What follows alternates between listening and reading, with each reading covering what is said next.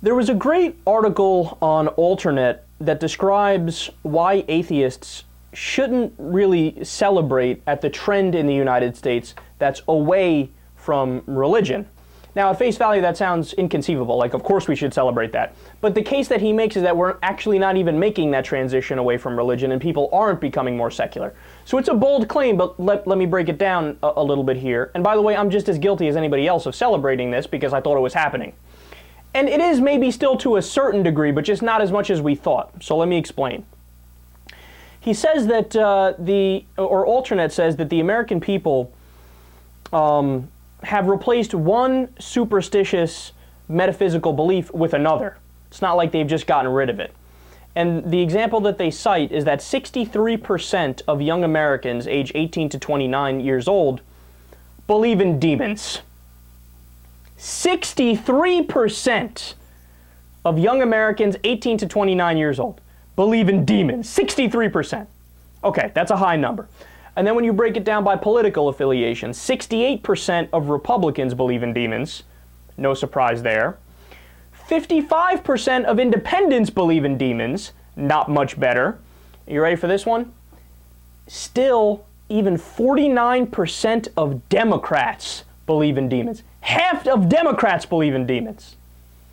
And the number that's cited all the time from people who are happy that we're becoming more secular, including myself, is the recent poll. It was either Pew or Gallup, but it was 20% of the American people were described as nuns, which means N-O-N-E-S, not N-U-N-S, which means we have no religious affiliation.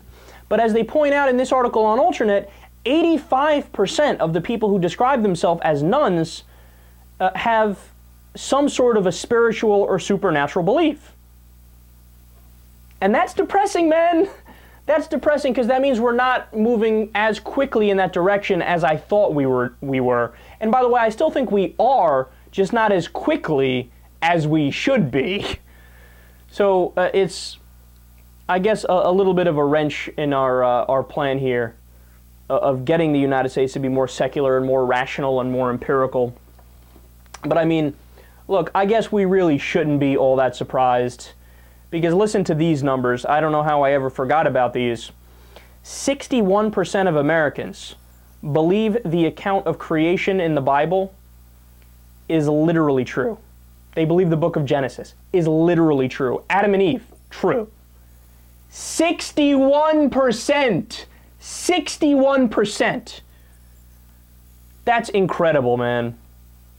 Only 15% believe in evolution as it actually happened. And what I mean by that is actual evolution, like no hand of God saying, "Ooh, let me put a rib here," or whatever. Like just regular evolution. Only 15% believe in it the way it actually happened. 32% believe in evolution, but God guided. And 46%, so the largest number was people who just believe God created humans in our current form. Yeah, you know what? Ironically, what this story has done, I think a lot of people might read this, you know, secular people like us might read this and go, fuck, I feel like alone now and I'm kind of upset and like, this is bad news. And it is bad news, don't get me wrong. It is certainly bad news. But here's the thing. I feel emboldened. I do. I feel emboldened. And the reason why is because sometimes when I come out here, I naively think, well, obviously people listening to the show, they agree with most of the things I say, or some of them, even if it's just 51%, they think I'm making sense, right? But now when I read this, I think, no, that's not true, especially on the issue of religion or you know, metaphysical beliefs. So you know what this is going to make me do? I'm going to be even more aggressive now. I'm going to be even more aggressive. I'm going to be even more unapologetic, and I'm going to talk about these issues more, and I will probably be even more condescending. Because here's the thing, man. As Thomas Jefferson said, that great quote, I'm going to paraphrase here, but things that are ridiculous deserve only ridicule.